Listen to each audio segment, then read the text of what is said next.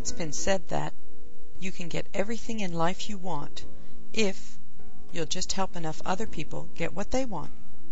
That's really what mentoring is all about at Skills for Change.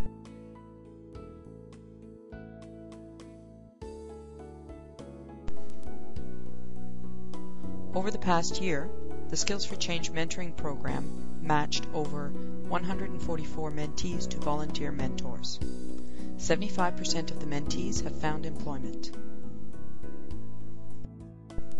Listen now as Roberto Kudo, Senior Project Manager, International Telecommunication Services for Scotiabank, and Francisco Sordo, Manager, Global Transaction Banking for Scotiabank, talk about their time together as mentor and mentee. One of the challenges that people face, and in my case was specifically that even though I was a lot of preparation from my former country with the CTP and English and other courses and a lot of experience in banking, I really don't know how does that fit in the Canadian marketplace.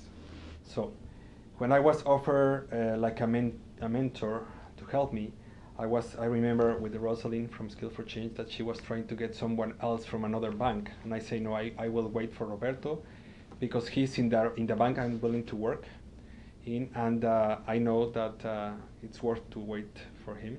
I can share my own experience trying to catch up with the interview skills. Many times I was in front of a mirror talking myself, mocking up like an interview, and always sometimes my youngest daughter asked me when I finished the interview, "Hey Dad, who you were talking to?"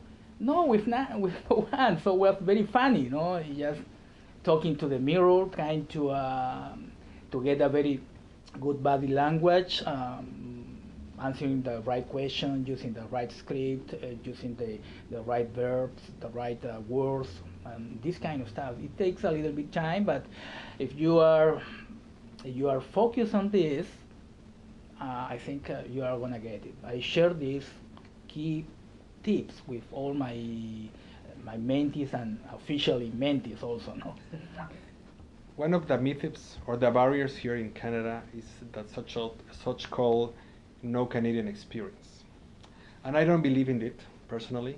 I think if you are prepared, if you have the right background, if you have the right attitude, plus the aptitude, you will get whatever you want. And that will be my message for the new mentees, that don't believe or don't take it so personally when they say you don't have Canadian experience. Translate that phrase or that sticker like what they are saying is, I don't need you.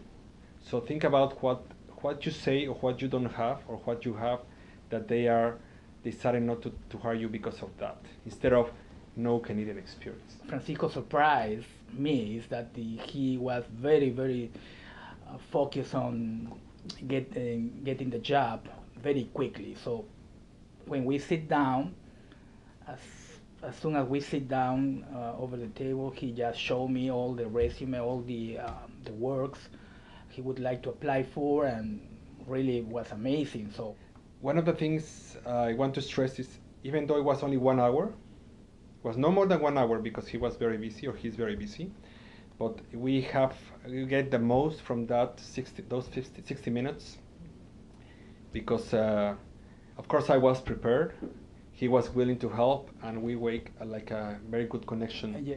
I have another saying that says dreams needs action. If you don't you just dream, you're a dreamer. If you put the action, put the different efforts, you will get the right results. If you're focused, you have to be focused in what you're looking for, and not just take something like as a survivor job. Of course, it depends on the personal circumstances, but go for the big one, because everyone can do it.